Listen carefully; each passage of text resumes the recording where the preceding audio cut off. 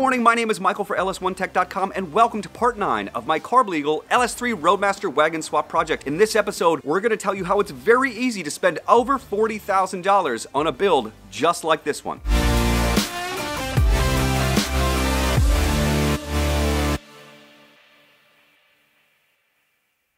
So what we're going to do in this video, first we're going to start with a few disclaimers about the pricing and everything that was involved. We're going to talk about every part you need to do an LS swap. We're going to say all of the parts and the part numbers for the things that we used on this particular build, and then we're going to talk about whether or not it was worth it. First, in terms of the disclaimers, number one, you don't have to do everything at once. You don't have to use all of the parts that I used, and there are of course many different ways to do an LS swap. This is more of a premium, every part is new, comes with a warranty build. So this is more of a high-end build. There are obviously ways to do it more affordably, but that is going to be up to your research. All I can tell you about is my particular build. Also, this build was only made possible through our partnerships and sponsorships. So we had people like MagnaFlow, Holley, Guarantee Chevrolet and Chevrolet Performance, Summit Racing, Dakota Digital, Michelin Tires, American Racing Wheels. All of these folks either offered discounts or parts to help make this experiment possible. Next up, inflation is a big thing here. I'm recording this right now in December 2022, and so the prices that I'm giving you are based on prices today.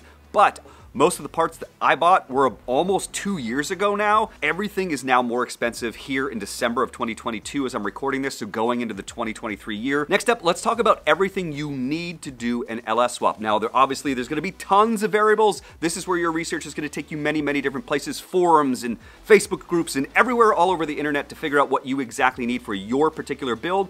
But generally speaking, here is the bottom line list of parts that are universal. The engine, transmission computer, transmission computer, a wiring harness, a starter, engine accessories like the Holley mid-mount system, an LS swap oil pan, motor mounts, transmission crossmember, drive shaft, a strong rear limited slip differential, something like an Eaton TrueTrack, a fuel system capable of 60 psi constant pressure along with a fuel filter regulator, an accelerator pedal, an air intake with mass airflow sensor, a quality radiator / cooling system, a gauge cluster like this one from Dakota Digital, or adapters for your original gauges, and don't forget headers and a killer exhaust.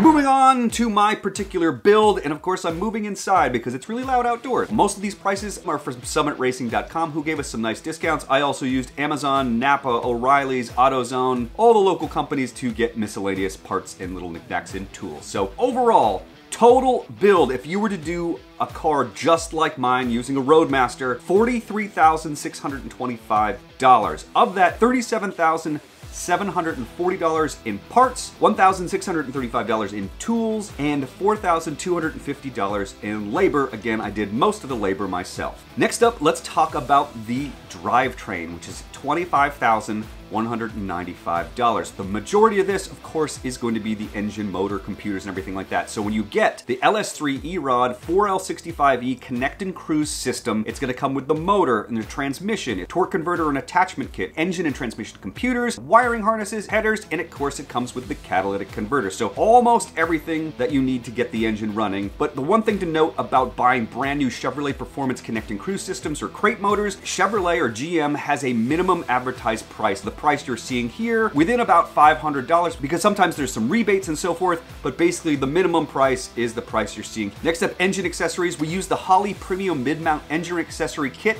with the SFI certified damper, Holley LS Swap Oil Pan, the Holley Oil Pan Baffle Kit, the F-Body Crankshaft Oil Deflector, a genuine GM oil pan gasket. I also picked up a set of ICT Billet LS Swap Oil Pan bolts, and that's because the LS3 crate motor uses one less bolt than the Holley pan. The Holley LS dipstick and tube, TCI trans dipstick and tube, a GM genuine LS3 starter, ICT Billet starter bolts, the Chevrolet Performance air intake kit, motor mounts and transmission crossmember from BRP Hot Rods, aka Muscle Rods. Use the 1991 to 1993 kit for my application. We got a drive shaft rebuild from a company called Drivetrain Incorporated, the Eaton TrueTrack differential, 342 rear gears in an installation kit, and we paid Frank at South by 4x4 $800 in labor. Rounding things up, we bought 3 AC Delco oil filters, 18 quarts of 5W30 Mobil 1 oil, and 2 big jugs of Dexron 6 transmission fluid from O'Reilly's. Moving on to the fuel system, which is going to cost you about $410. Walboro 255 liter per hour in-tank fuel pump. This is a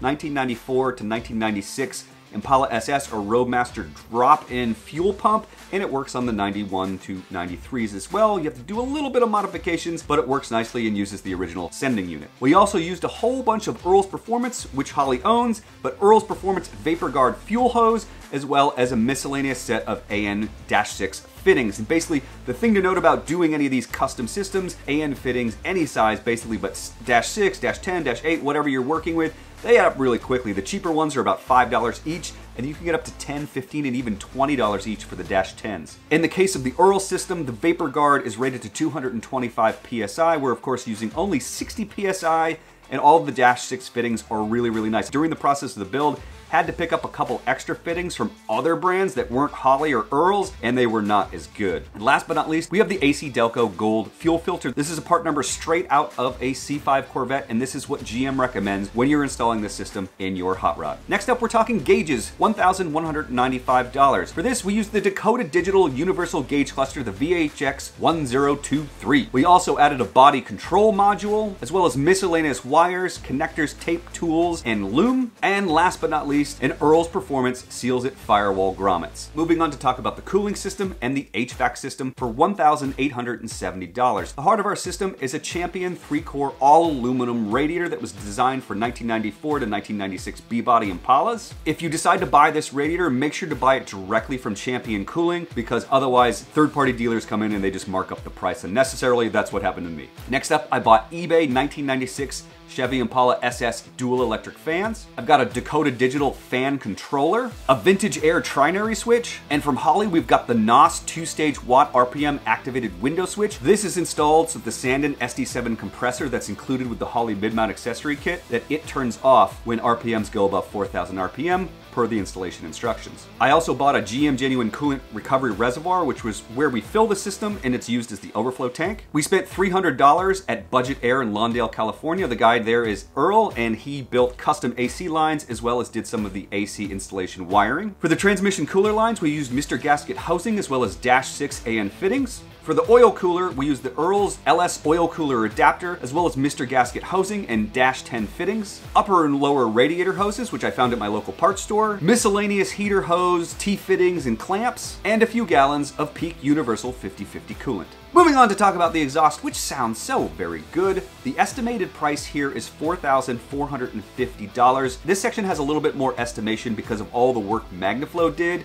and I don't know exactly how much that would cost. But here's how it breaks down. MagnaFlow used 2.5-inch universal builder parts, and we used 2 MagnaFlow Universal X-Mod muffler systems, 2.5-inch. The estimated labor for what MagnaFlow did in getting everything started was $1,000, but it might be a little bit more. Next, we went to see Luis at 3C Performance in Los Angeles. He charged me $1,300 for parts and labor. That included the flex joints install, the Helmholtz chambers, and the wiring and installation for the active valves. And last but not least, we used some heat shielding from DEI, some heat shielding and some tape to try to keep everything cool. Next up, we have suspension, $8,870. 4 brand new 18 by 9.5 American Racing wheels. Unfortunately, they are discontinued at the moment, even though I absolutely love their design. We also have 4 Michelin Pilot Sport all-season tires, which help with safety, acceleration, and grip. The labor for mounting and balancing was about $100 at a local shop. We also installed the Wilwood D52 front caliper kit, power stop brake rotors, custom stainless steel brake lines, and .4 brake fluid. Underneath the car, you'll find a QA1 front sway bar, a Hotchkiss rear sway bar for wagons, QA1 upper control arms, QA1 lower control arms, QA1 front coilovers, QA1 rear coilovers, QA1 boxed lower trailing arms, which you need for the rear sway bar, and QA1 upper adjustable trailing arms to make sure we get the pinion angle exactly correct. Moving on to steering, we've got a Borgenson 12.7:1 universal steering box kit, power steering hoses, AC Delco power steering fluid,